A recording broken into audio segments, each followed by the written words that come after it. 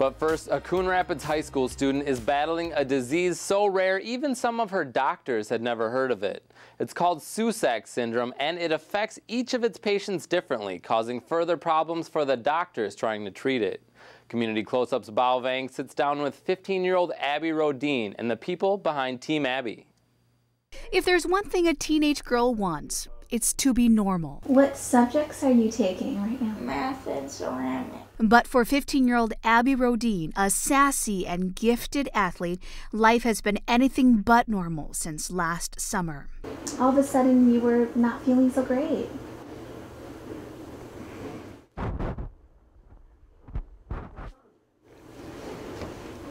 don't want to talk about it? No? Abby has a hard time talking about what she's experienced over the last 6 months. But her mom, Paula Marcel, a respiratory therapist at the University of Minnesota, remembers that day back in July, and she knew something was terribly wrong. She had some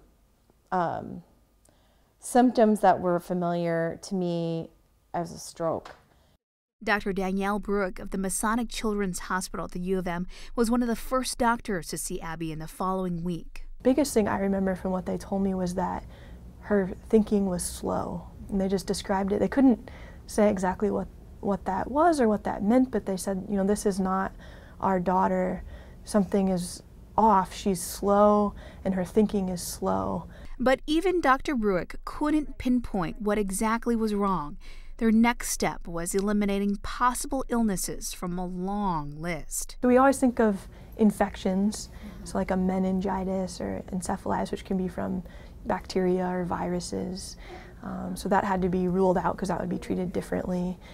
You think of cancers, like a brain tumor. It wasn't until days later and an eye exam that doctors discovered the key to her diagnosis. It was actually the ophthalmology resident doctor who looked in her eyes and saw, he saw the little, evidence of a small stroke in one of the vessels in the eye. This particular resident believed few things would cause these strokes, except the rare autoimmune disease, Susac syndrome. I knew nothing about it. I had never heard of it. Other members of Abby's team of doctors hadn't either. We spent hours reading about it. I mean, I was here late a lot of nights. What they found was approximately only 300 people in the world have been reported to have Susac syndrome, and Abby is one of the youngest patients afflicted. Treatments include high dosages of steroids and chemotherapy. Her family and friends say the disease took away everything Abby once was, her mobility, self-confidence, and personality. She went from being able to walk to completely not functioning whatsoever, complete infantile state. I get a call from the family, from Chris, and just everything just changed. Wilkins, Abby's longtime fast-pitch softball coach, says he doesn't understand why this happened. And this is just a great little kid whose life now is totally changed. And I mean, it's just so unfair to me. The disease has taken its toll on the family, too. Her divorced parents are finding a new normal.